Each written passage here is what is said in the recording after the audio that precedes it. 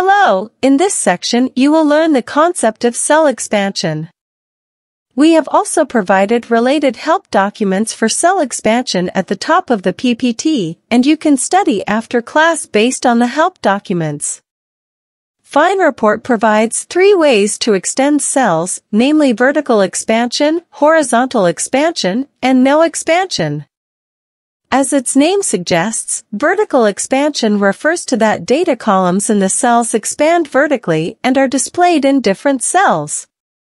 Horizontal expansion refers to that data columns in cells expand horizontally and are displayed in different cells. No expansion refers to that data of the field in a cell does not expand and is displayed in a single cell. I will show you the effect of every kind of expansion in the designer. Open the designer. You can drag the required data column, such as the salesperson data column, to A1. And click on A1, choose Cell Attributes in Properties panel, and you can see the related settings of expansion.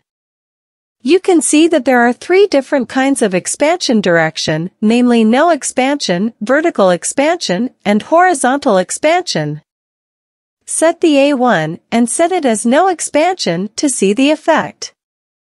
If you choose no expansion, all the relevant data in the salesperson column will be displayed in the same cell. Then let's change it. Choose vertical expansion, save the report and preview it. You can see that when you set A1 as vertical expansion, the relevant data in the salesperson column will be displayed vertically in the different cells. Let's now see the effect of horizontal expansion.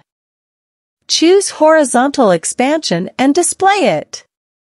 When A1 is set as horizontal expansion, the salesman column expands horizontally and is arranged in different cells. Okay, introduction of the concept of cell expansion is done now. All of you can use the designer after class according to the help documentation, so to have a good command of cell expansion. Because cell expansion is a very important concept in subsequent report design.